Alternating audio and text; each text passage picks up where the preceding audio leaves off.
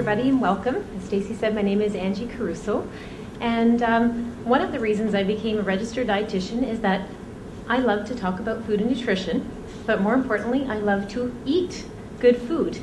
And I want to share the message that you can eat tasty food, and tasty does equal healthy. So one of the most important messages that I'd like to leave you with tonight is that people with diabetes can enjoy all foods. And the key really is moderation. Having 3 regular meals a day is one of the first steps to help control your blood sugar. It can prevent you from going low. It can prevent us from overeating at our next meal. So, how many of us have missed a lunch because we're running around and we walk through the front door and the first thing we see, we grab, we eat, and we tend to overeat because we're super hungry. So that's one of the main goals of keeping blood sugar in control. Snacks if needed. So we often get this question, should I have a snack? Should I not have a snack? Well, that really depends on a few things. If you're hungry in between your meals, you can have a snack. And we'll talk more about snacks in a bit. If you're having a low, which again, Catherine touched on, in between your meals, then you definitely will need a snack between those meals. And it can also prevent you from overeating at your next meal, so it can help with hunger control. So the timing of those meals, generally, just again, these are guidelines. So meals, we look at 4 to 6 hours apart between breakfast, lunch, and dinner. So even if you're on shift work, the example here says breakfast 7 a.m., lunch at 1, and dinner at 6. But if you have breakfast at midnight, because you start working at 1 in the morning, the same guidelines would apply. You just shift your time. And again, if you do need a snack, then good timing is 2 to 3 hours before your meal or after your meal. So I'll ask you, and Catherine did mention one of the food nutrients, when you sit down to eat, what are the 3 main groups of foods? You can yell it out if you want. Proteins, carbohydrates, fats. Okay, so we've got them all. Protein, fat, and carbohydrate. And which of these nutrients would affect your blood sugar? Did you hear carbs? What about, sorry? And fat. And fat. Okay, so of these 3, it's just the carbohydrate that raises your blood sugar. Protein and fat do not raise your blood sugar. If we have too much of them, they can increase our weight and they can affect our cholesterol levels. So we'll talk about each nutrient. We'll spend a bit more time talking about carbohydrate, but we'll go through protein and fat. So let's start with protein. Maybe you can name some protein foods. And again, you can just shout them out. What are some foods that are mostly proteins? Eggs? Cheese? Kind of hard to hear. Meat? Yep. Legumes and pulses, right. Okay. So we've got a good bunch of them there. Fish wasn't, maybe it was mentioned, I just can't hear that far. Peanut butter, eggs, soy products. And in the blue box, you'll see that these are foods that also contain carbohydrates. So milk and yogurt, and the legumes, which was called out, also contain carbs. So when we look at our proteins, again, they do not raise blood sugar, but we still need to be careful about the amount. So when you look at meat and chicken, you're looking at lean cuts, and you're looking at 3 to 4 ounces per meal. We're trying to encourage people to eat more fish, so 2 to 3 times a week, and we'll talk about omega-3 fatty acids later on. Cheese, about 30 grams of cheese is a serving, or 2 tablespoons of peanut butter, just to give you an idea, or an egg. So we need to have protein at 2 out of our 3 meals, and it can actually help keep your blood sugar more stable when you combine it with carbohydrate at your meal.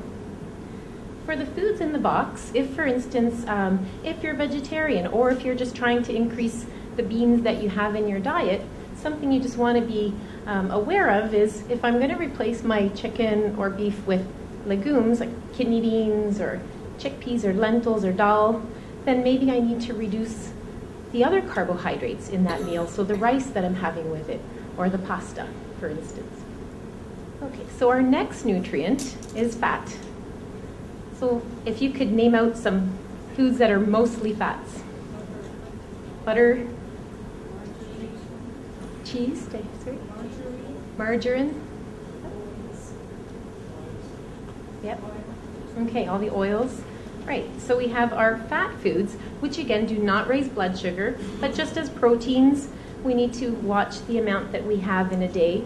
So we have our vegetable oils, our oil-based salad dressings, margarine, the non-hydrogenated, avocado, olives, nuts, and seeds.